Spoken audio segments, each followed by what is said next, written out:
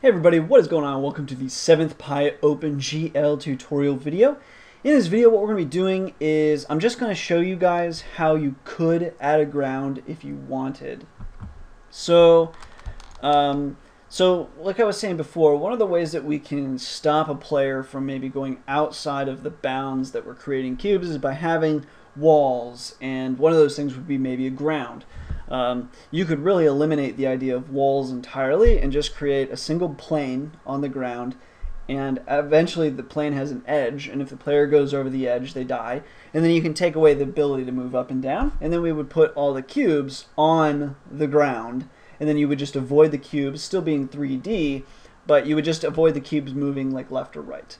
So that's what I'm going to show you guys now, is how might we do that. So first of all, if you, we could take this y value change, and for now, let's just say it's 0, and then we'll just comment out. So under this set vertices function. So now let's go ahead and save and run that just to see where we are, so you guys understand what we just did. Okay. So now all of the cubes basically come up right there. Now we're in theory kind of below these cubes, so that's not ideal. So instead of value change, let's see, because we're at the 0, let's say if we put these to say a -1. Let's try that. I kind of thought that's where we were anyways. Okay, so now they're like on level with us, right? And so in theory we could just add a ground and we could be like, okay, we're avoiding these cubes here. Okay, so now let's go ahead and hit OK there.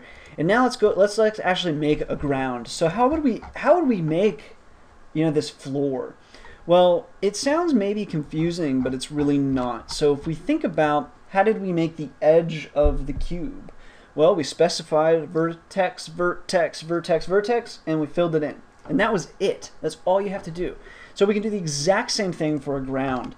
So for example, we can come here and we can say ground. This isn't totally necessary, but we'll basically copy what we did for surfaces and edges. Let me mute my, there we go. So what we could do is something like ground, and in fact, we don't even do ground surfaces actually. We'll do ground vertices, and ground vertices will equal a tuple, and the tuple will be containing a bunch of tuples. And for example, we know that our x, what are our x and y? Well, we want to have x and y be, first of all, the ground, we want it to be like slightly under, so we'll say y value change -1. Let's make it a 0 for now. Anyway, or negative. I'll have to test a few things. I'm having trouble visualizing this. But anyway, you would have -10 to 10 on the x, right? The x should be -10 to 10. Y should not change at all, and then z would be, you know, really far back. In our case, max distance, basically. So what we could do is ground vertices equals, and then we would say -10, -0.1, just so it's slightly under, I think will work. And then we don't want it to just be like really short, so or really short rather. So we want that ground to start at some point. For now, we'll have it start at the 20. And then let's just basically take this, copy, come down here, paste. Now this will be +10, right? So these are the starting points. And then now really deep, we are going to have, again, the exact same, because this is the ground. So that's 1, 2, and then we'd have 3 and 4.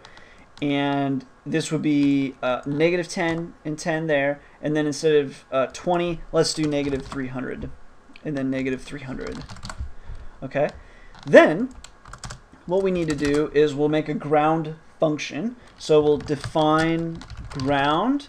It'll be empty parameters, and then we'll just do a simple GL begin. And if you don't recall, we used GL quads before to fill in.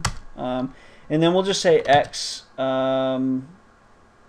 Actually, let's do, no, we're not going to do that. So we're going to say for vertex in ground underscore vertices. Oh my goodness, I just want to misspell vertices as much as possible. For vertex and ground vertices, what do we want to do? We can color it first. So we'll do GL color 3FV, and then in here you put the color tuple. So let's color it 0, 0.5, and then 0.5. Okay, and just take note, this is a tuple, right? It's a tuple as the parameter. Next, we'll do GL vertex 3FV, and then the actual vertex. Okay, and then we're all done. GL end, and that's it. So now we've got ground, and then basically we can just come down to our loop here, and we'll draw the ground. Let's go ahead and draw the ground first, so we don't have the ground being drawn over the cubes in the distance. So we'll do ground, and then we draw the cubes. So let's go ahead and run that and see what happens. Okay, so we have our ground there. We're on the ground. We see our cubes. The ground definitely this is really messing with me visually here, but the ground definitely, you can see it does have edges to it and stuff. And we ran out of cubes, but the ground is a little, I think it was too high, so we could lower the ground a little bit.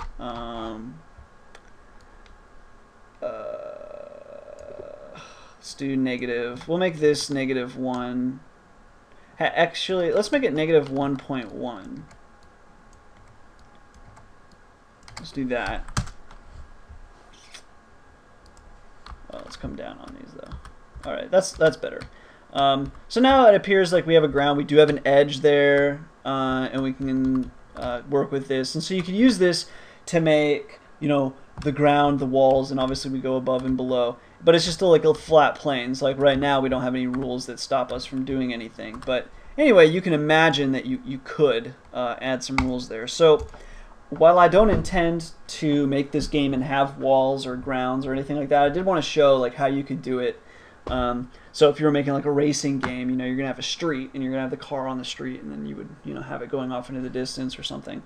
And so that's how you could do that. So anyways, that's it for this video. I just wanted to show real quick in a video how you could add a ground if you wanted. I'm going to go ahead and not have a ground though. I'm going to just copy or comment this out, and then come down here and comment this one out, and then finally come out the last one up at the top, wherever it is.